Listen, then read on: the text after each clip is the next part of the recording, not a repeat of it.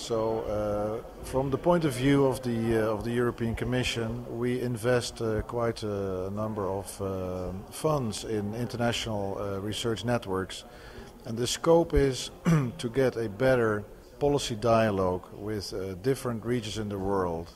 If I take the example of the Mediterranean and the wider Balkan area, I think that over time, at least the last few years, we've seen a very good level of engagement of both the local scientists and the policy makers.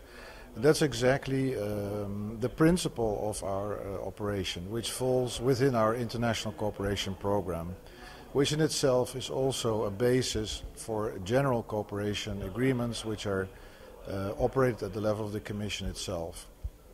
Basically, what the networks aim to achieve is a form of capacity building, which gives a good platform for the local scientific community to get better involved with their European counterparts, and that also gives them a better access to the thematic areas of the framework program and hence to more funding for their own proposals in the future.